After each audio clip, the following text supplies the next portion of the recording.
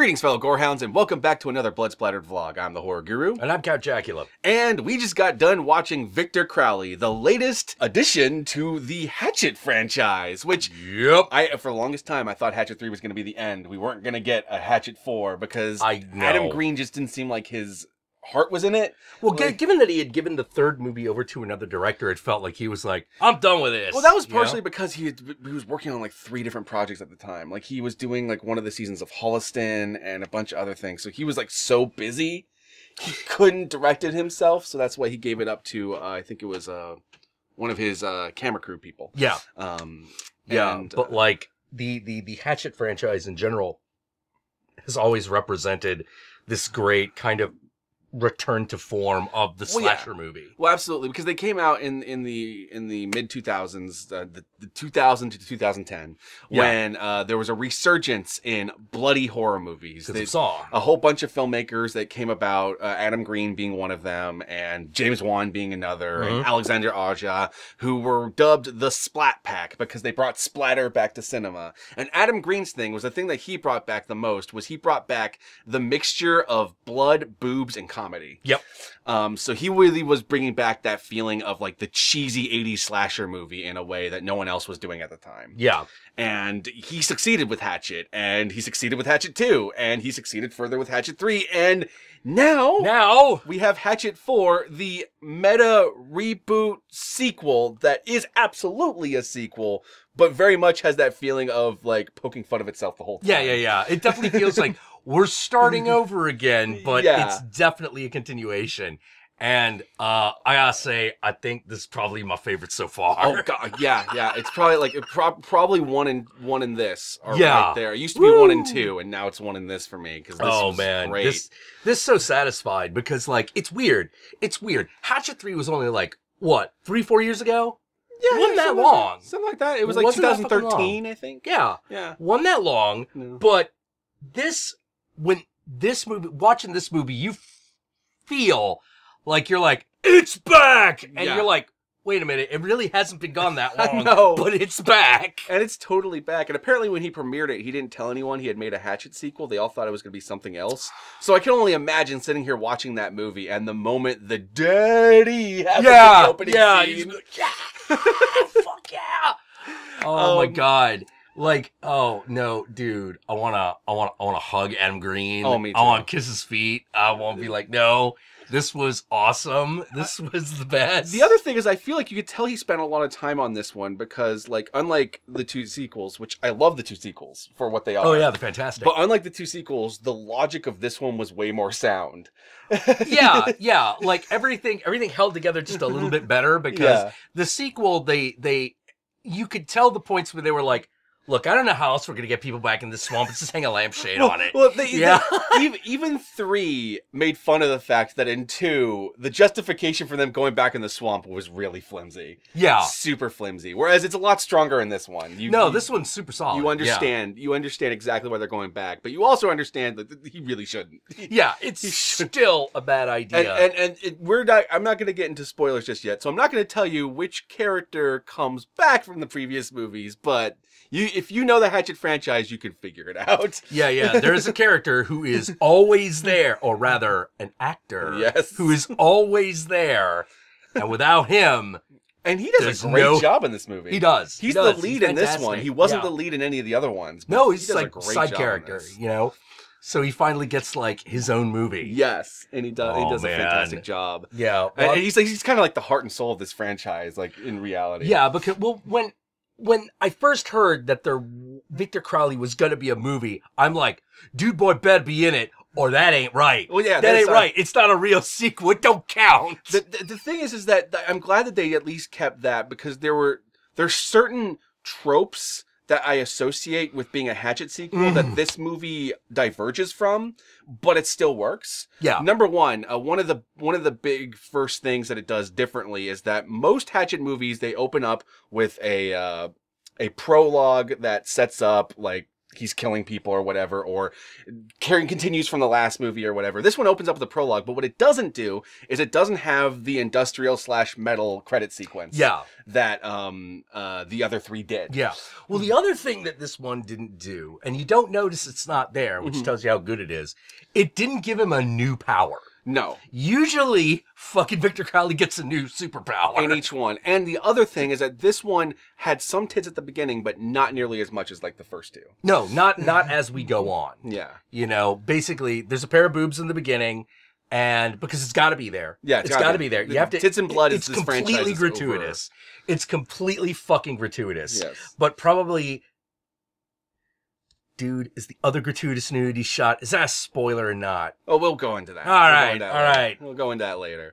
But there's not as much nudity as there is, like, in the first Hatchet. Certainly, the first Hatchet still has the most nudity of all of them, in my opinion. Oh, well, yeah. Like that one had straight up shots of, like, Mardi Gras and just tits everywhere. Yeah. Well, like the only actress who doesn't take her top off is the main character in that one. You know, oh, well, actually, she's not the main character in the first movie, but, like, she's the main character in the subsequent sequels. In the second and third one. Yeah. But here's the thing, like you get side boob for her because there are shots of like her taking showers and stuff, but it's not like, oh, look at her sexy in the shower. It's usually her brooding in the showers. Yeah. Oh, yeah. Like when it's just like Daniel Harris being like hosed down in the second one. Just, oh man. Yeah. But not supposed to be arousing so much as, oh, geez, girl. Some of the stuff it does keep is that every Hatchet movie has a slew of people from past horror movies in the movie in little cameo roles. Yeah. Like this movie has Sleepaway Camp Girl Felissa Rose, who played Angela. She's in this. Tyler Mane shows up at one point. Yeah, Tyler Mane's in the movie. He's in this at one point because he was Michael Myers in the Rob Zombie flicks. And one of the main cast is actually the main character from John Dies at the End. Yes, and a couple other horror movies. And so like it continues that trend, makes me real happy. Yeah. This one has a lot more. All the other movies would have like little background things that like alluded to other Adam Green works. Like for example, in Hatchet 2, there is like a Jack Trop poster in the background alluding to one of his like horror shorts he did one year. In this movie, there is probably the most like what do you call them? In-jokes towards Adam Green's fan base and his podcast and stuff like that than any of his other movies. Dog? Like the fact that his dog's in this movie, the fact that there's a boat in the movie named after his dog. Yeah. There is a reference to his band Haddonfield. Yeah. Well, like the thing I loved about this movie is this to me, I feel like, I don't know how to say it. I feel like Adam Green went the full Troma film. More than any other sequel, this was a movie for fans. Oh yeah. This is not trying to get like non-fans into the Hatchet movies. This is like, you are a Hatchet fan if you're watching Victor Crowley, so you better be on board. Like, yeah. You're on board already. It does a good job at the beginning catching everyone up if they haven't watched it. So you're not lost. Yeah. You know. But yeah, no, it's super for fans, and this is, you know what, this is not a jumping on point, but god damn it, everyone should watch it anyway. This was of the sequels, this is the one that most matches the original's like comedy. Yes. Because the original was just a flat out horror comedy, and like because really serious dramatic things happen in the sequels, they were funny, but not nearly as funny as the first one. Well, yeah. Whereas this one was 100% as funny, and at times funnier than the first one. Yeah. To the point where this one felt like this is the Jason Lives of the franchise. It is a Jason Lives of the franchise. Yeah. It absolutely is. Like, one of the things I was really, really glad about is that one of the stable of the Arescope actors who hadn't really been in a Hatchet movie, only a cameo, was Laura Ortiz. Oh yeah. She's a big part in this movie. Yeah, she shows up in a lot of Adam Green stuff. She was one of the main characters in Holliston, his show, and she finally got a role in this movie. Yeah. Who some of you may know, if you don't know her from Adam Green stuff, she was Ruby in the Hills of Eyes remake. So she is another horror veteran showing up in these movies. Yeah, so that was really fucking great. I thought it was really funny that Felissa Rose plays a publicist in this episode, movie, whatever. And fucking because each movie ends on like a cliffhanger leading into like the next one, it does feel like episodes of a show. It does. It really does. Like the Hatchet and this series. one's no different. This one's no different. This one ends exactly the same way as all the others. Yes. And if you've seen the series up to this point, you know it. And each time they do it gets funnier and funnier. It does. It does. I fucking love it because in each episode, it ends right as the big splatter moment happens, and then just fucking hard cut. Yeah. Yeah, just like, ah!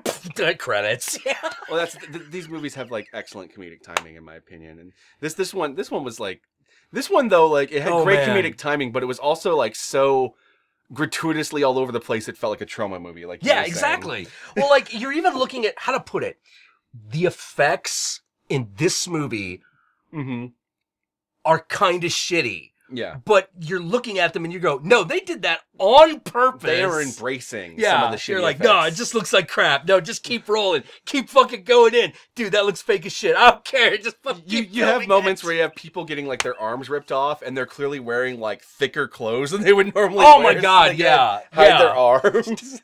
Yeah, and I love that because I'm just like, yeah, man, just do it. Just fucking do it. Is it in focus? Is it in a wide shot so you can see it in all its glory? Perfect. Perfect. It's funnier that way. Oh my God, no, it was. I really feel like this was the funniest of the fucking Hatchet movies. I was laughing my ass off. I was fucking laughing my ass off. This movie is super fun, and it makes me really excited because it definitely ends in a way that makes you go like, okay, there's going to be a Hatchet 5, right? Yeah, exactly. Either Hatchet 5 or Victor Crowley 2, whatever you want to call it. Either one. Either one. Like, I'll live with Victor Crowley 2, but I feel like it should be Hatchet 5 just so it's dumberer. Well, yeah. Well, here's what I want. This movie is gooder as shit. Oh, yeah. Super gooder. Well, the Hatchet franchise is gooder, and this movie just takes it to a next gooder level, and that makes me really happy. Yeah. I really hope that he, like, just gets ridiculous if he makes more. Like, I really want him to do the thing where, like, okay, well, a lot of these horror franchises eventually go to space. No, I totally want Victor Crowley in space. Like, I don't know what stupid excuse you'd have to do. Like, there's just, like, the whole thing's sitting on a UFO, and it goes up into fucking space, and now they're fighting aliens. I don't fucking care. I need to see Victor Crowley in space. The other thing I will say is that even though this is a movie for fans, if you are a fan of splatter horror comedies, then you'll probably enjoy this movie regardless. Oh, yeah. Because this movie is the splatteriest. It is funny as fuck. Even if you don't get the in-jokes, there's enough non-in jokes that are really great. Yeah, yeah. Especially if you're one of those people who is like, you shut the fuck up, Jason Lives is the best. Yes. Yes. Like I said, this is totally the Jason Lives of the franchise, where it just goes off the rails. Oh, my... Yeah. Yeah, oh my God. But at this point, I want to get to the spoilers soon. So I am going to include an Amazon affiliate link to Victor Crowley, Hatchet 4, in the description below. The movie is just coming out this week, so it might be a pre-order when you first see this, but it will eventually be buy options. But definitely get yourself a copy of Victor Crowley. Every day. Highly recommend this movie. Highly, highly, highly. And with that said, let us move on to the spoilers. Okie dokie. So, I want to say a few words. Okay. True Heart of the franchise is, of course, Perry Shen. Perry Shen, yes. And not just because we share a last name. Yes. Yes. Perry Shen, who, if you recall from the original Hatchet franchise, he played the tour guide in the first movie. Yeah, he plays the tour guide in the first one. And then he plays the tour guide's brother in the second movie, returning to the swamp to try to find his brother. Yeah. And then in the third movie, he plays a paramedic who... completely unrelated. Completely unrelated, and they point out that, oh, like two of these victims look like you, and he's like, oh yeah, all Asians look the same, huh? And yeah. But that medic from the third movie, if you remember from the third movie, lives at the end, and he is the main character of the fourth one. Yeah. It's 10 years later, and he has basically been invited to do an interview at the swamp for like $1 million. Yeah. But he doesn't want to go back to the swamp. But at this point, the swamp is safe. It's been a tourist there's spot. a whole tourist attraction there. Because in the third movie, what they did to defeat Victor Crowley actually worked. Yup. So he is the main character. He's invited to go back, and that prompts the whole movie. Yeah. Him going back to the swamp triggers the series of events that ends up happening afterwards, and he does a great job. He did. It was kind of interesting. Like you would actually point out, hey, both Adam and Joe did movies that had Asian male leads. Yeah. 2017 was the year of both of them doing Asian male leads. Yeah. I was okay with that. This. Yeah. Well, yeah. Well, like, and did I say 2007, 2017? Yeah, 2017. yeah, whatever. But like, I was really glad because these are two very different characters. They're two very different characters. They don't feel like, we're just gonna put the stock fucking Asian guy in here. No. And you really get the feeling that in this movie, more than even the third one, he really gave this guy a personality. Like in the third one, he was there, and Perry Shen does a great job, but you don't really know who he is as a person in that movie. Whereas you really get to know him in this one. Yeah. It really got across just a guy who's look, he's kind of trying. Yeah, he's trying to make a buck, but god damn it, what else is he supposed to fucking do? All I'm saying is that if you just went through what he went through in Hatchet 3, but you can make like millions of dollars from it, fine. Yeah, you're living with PTSD your whole fucking life, and might as well get paid. You might as well get paid for that. Like, I can't blame him for that. No. There are characters who call him out on that in this movie, and I'm like, fuck you. Like, if you went through what he went through, you'd do the same thing. Yeah. If fucking Daniel Harris had gotten that deal, we wouldn't have complained. We were like, fuck it, whatever. Here, have $1 billion. He's in the same position Daniel Harris was in the third one, though, where he is being accused of making the whole thing up and having killed everyone himself. Yeah. By a lot of people. He's like considered like, they even reference O.J. Simpson, where he's like the swamp's O.J. Like, everyone knows he actually did it and that he's a liar. Yeah. But as we all know, as fans of the franchise, no, there's a monster in the fucking swamp that kills people. Not the least of which being like, you look at like, if you look at like what happened in those movies, there's no fucking way this guy did it.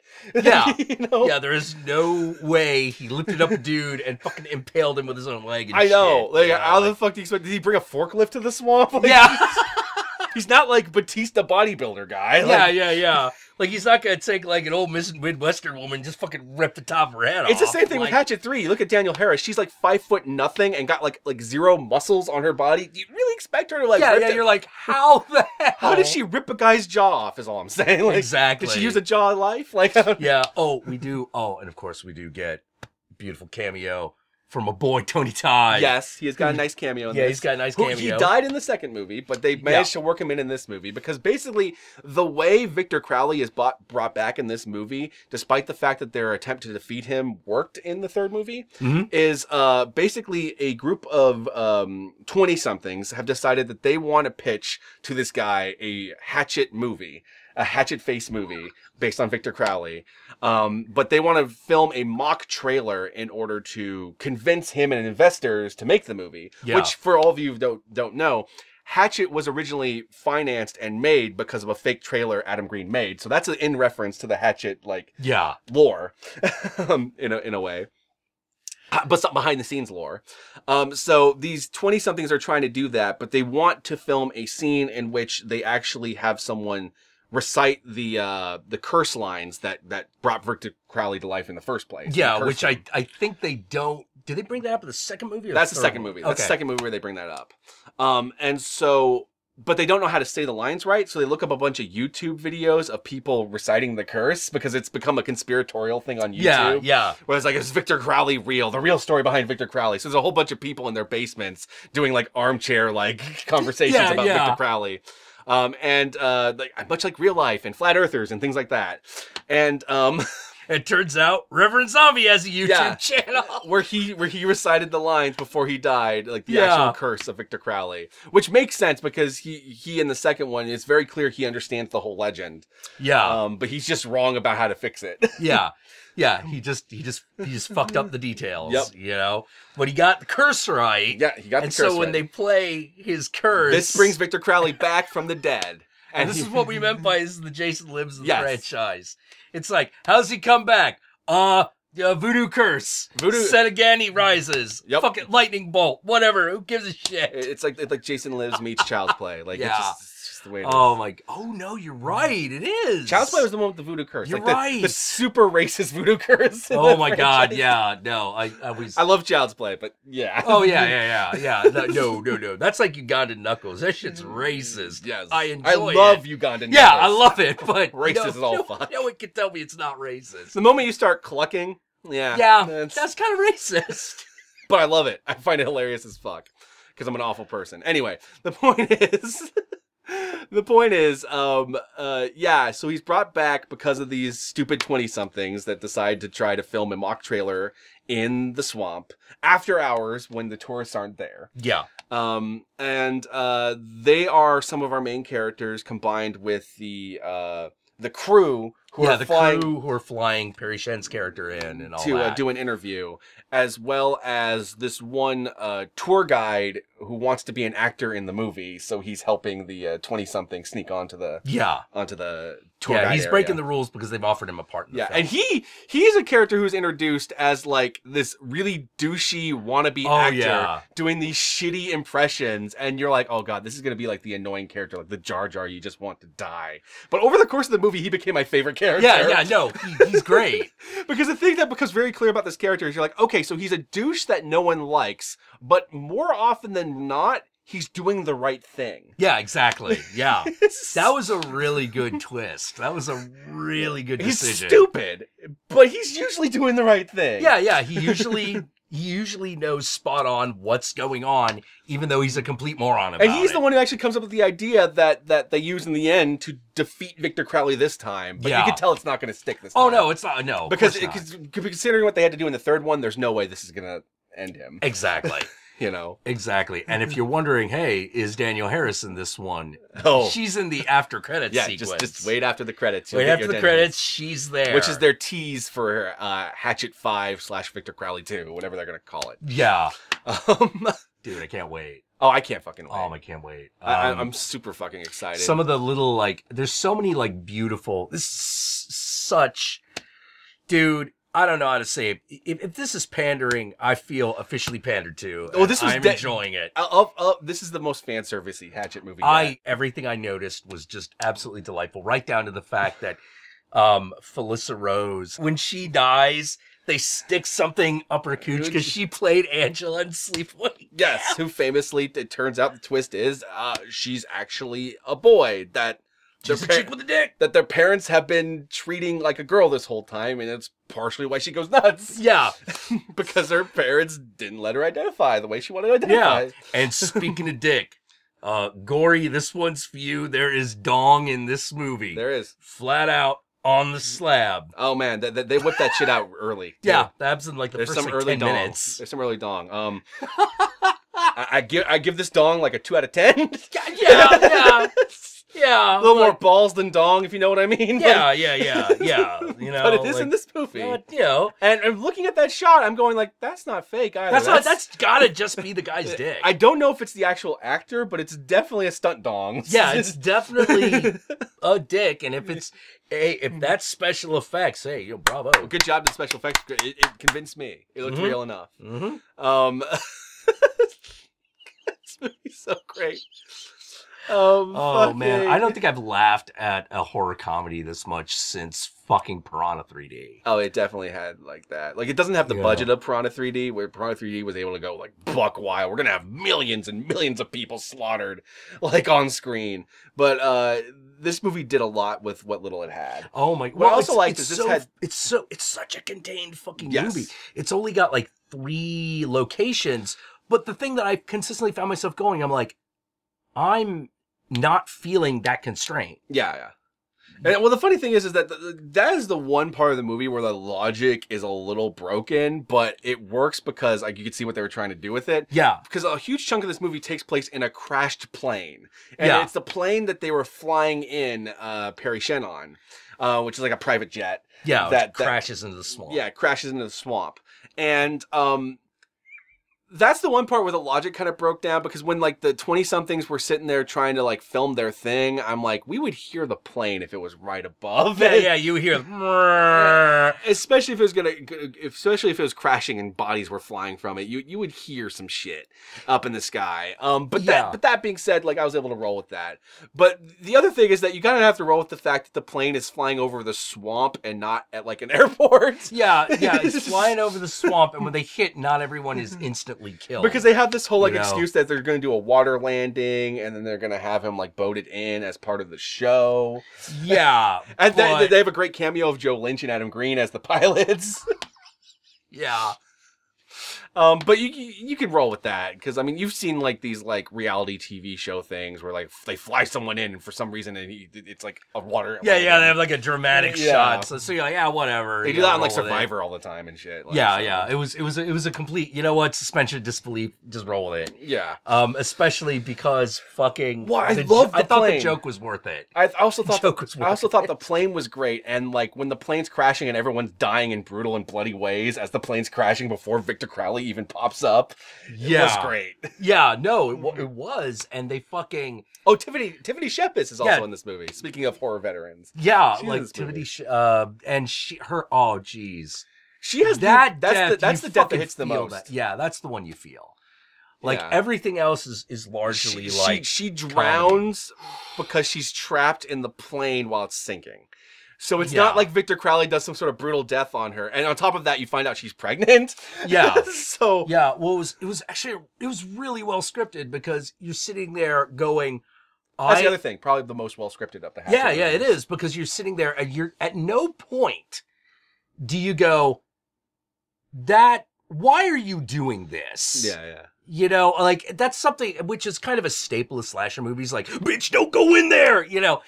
But this one, you never had that question. Yeah. You always knew why this was happening. You also knew why they didn't get out of the plane and go get a tool because Victor Crowley's right outside. Yeah, it's like, we can't get the thing to save the person. We don't want to abandon her, so we can't all just leave. It's just That being said, unfortunately, there is, like, if you're paying close attention to her, the thing that's holding her down wobbles when she moves a bit.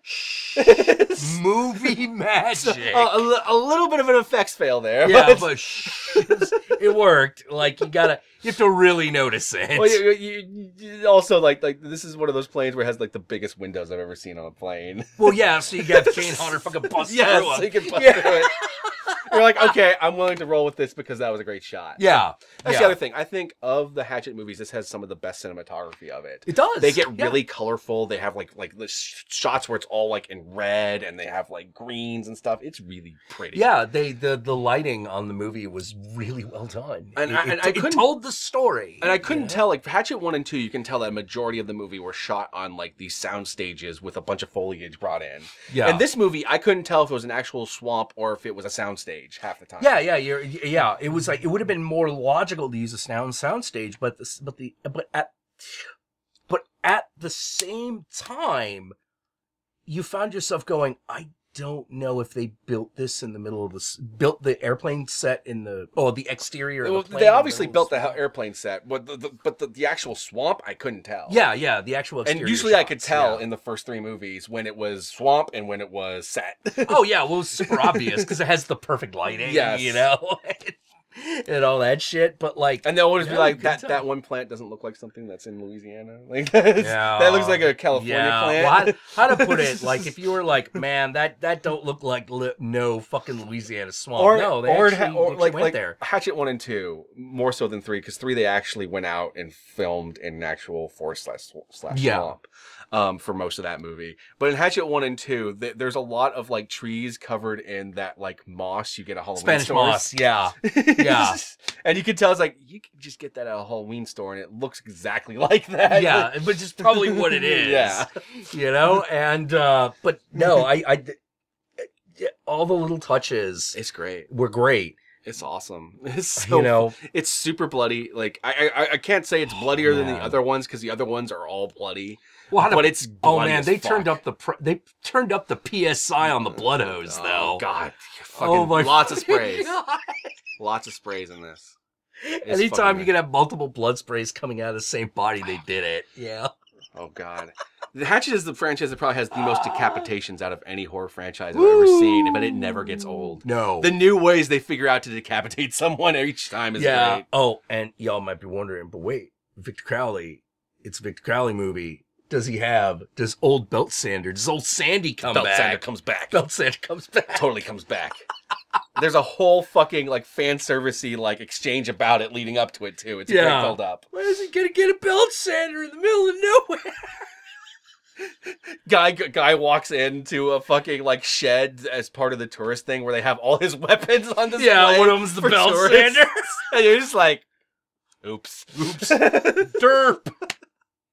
Oh, I love that one scene. That was actually a really nicely done, even though it was super telegraphed. It really worked for me, where they had like the motion sensor light. Oh my god, yeah. And they're just standing by the window as the light's constantly going off because of like bugs and shit. And then like by the third one, he comes smashing through. It was really well done because you know what's coming. You know what's coming. You know where to look. You know what's going to happen. And it was still effective. Yeah. It still worked. You're still like, oh, Jesus. Because rather than just have him stand there, it's Kane Hodder running at you full speed. And that's what separates Hatchet from other slashers. In most slashers, he would just be standing there looking creepy, but Hatchet's not that. No. Hatchet he barrels at you like a fucking bear and mauls you. That fucking happens. The other thing I loved is that they didn't do what the third movie did, because one of the things I don't like about the third movie is that they just like layered in all these stock animal bear sounds when he roars and shit. Yeah, that was a little weird. Whereas in this one, he sounded like Victor Crowley again. Yeah. Where he's like making like the Kane Hodder roars and shit like that. Yeah, that felt way more natural. That felt way better. You know, I fucking love this. Adam Green, I'll see Victor Crowley 2 / Hatchet 5. Oh, yeah. Oh, my God. I hope you make it. I hope you make it. Fund that on, however, get a dentist to give you $10 million. Put the rest on Kickstarter. I don't fucking care. I'll see that movie. And I want to see Daniel Harris come back. Yeah. For real. Yeah. Oh, my God. That teaser at the end. Oh, my God. That was mean. That got me pumped. Yeah. I was so hyped, but I was like, oh, yeah. You son of a bitch. Now I really want to see the next one. You fucking Marvel teased me, man. Oh, my God. Yeah. No, totally. Totally.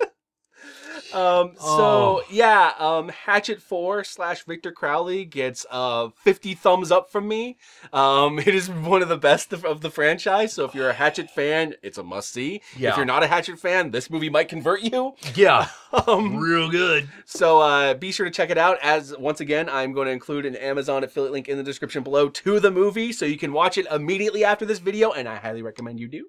And with that all said, where can they find you, Camp Jackula? All right, you can find me at Count_Jackula on Twitter, and we stream on YouTube every Thursday and Sunday. Thursdays at 6 p.m. and Sundays at 9 p.m. and that's Pacific Standard Time, right here on YouTube. And if you want to see me play like really weird video games that I just happen to love, some of which are horror themes, some of them are just weird shit. I'm currently playing Persona 5, for example. You could follow me on Twitch, and all you have to do is look for me as Count Jackula.